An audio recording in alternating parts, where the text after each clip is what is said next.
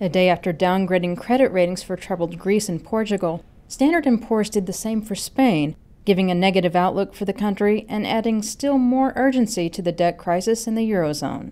Definitely, this is a very significant point in the crisis. The Spanish downgrade really brings into focus that this isn't just about small economies.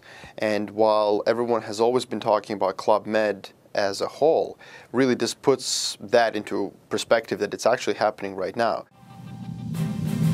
Welcome to Dispatch. I'm Marla Dial. The heads of the International Monetary Fund and the European Central Bank were already emphasizing the need for a swift Eurozone response concerning Greece when news of the Spain downgrade broke.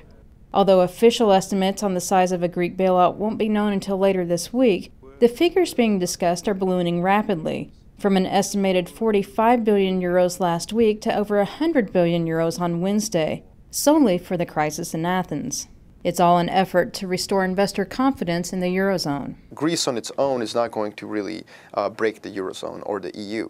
This is definitely about the Eurozone as a whole, and also it's about political implications, about what does it mean that it takes so long for Eurozone countries to come together and to rescue one of its member states. And this is why the uncertainty has spread across the Eurozone as we have basically forecast in the past. Really, at this point, the Greek crisis is on the sidelines. I mean, if this goes beyond just Greece, IMF and the EU can't rescue Spain and Italy. These are giant economies whose problems, if unraveled, would be monstrous. And at that point, it really is out of the hands of finance ministers and out of the hands of the IMF. It's in the hands of the political leaders. They will have to possibly redraw the constitution of the European Union and of the Eurozone to allow for monetization of debt and all sorts of other instruments that have been forbidden. Should the contagion spread beyond Club Med countries to the larger economies of Europe, there are very real questions as to whether the Eurozone itself might unravel.